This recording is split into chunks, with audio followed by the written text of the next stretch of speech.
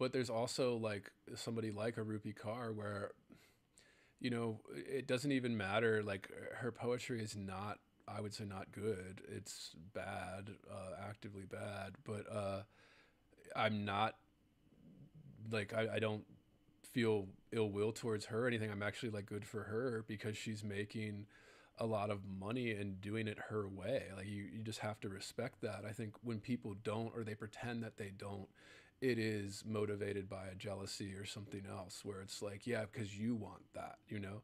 And I think, you know, and you could get it. It's right there for the taking. You could do what she did. She just was posting on Instagram and TikTok and stuff until she got enough of a following where she could get a lot of money off book sales and stuff. So, you know, anybody could do that. Like it's just there for anybody.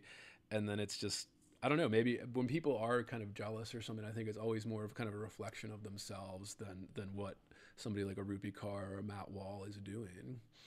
And even Matt, I would think the people, some of most of the stuff that he gets, or you know, haters or something that we call today that he would get, are just people that are like, yeah, kind of jealous for the fact that he's able to publish his work and live off of it. That most institutional poets can't even do that. You know, they have to live off a spouse, have a teaching gig, something other than selling books. Because with poetry, even in the big presses, you might get a big advance, but you're not getting any royalties unless you're a huge name. And I doubt even the biggest names are getting a lot of royalties. Um, but yeah, I mean, that's just the way it is.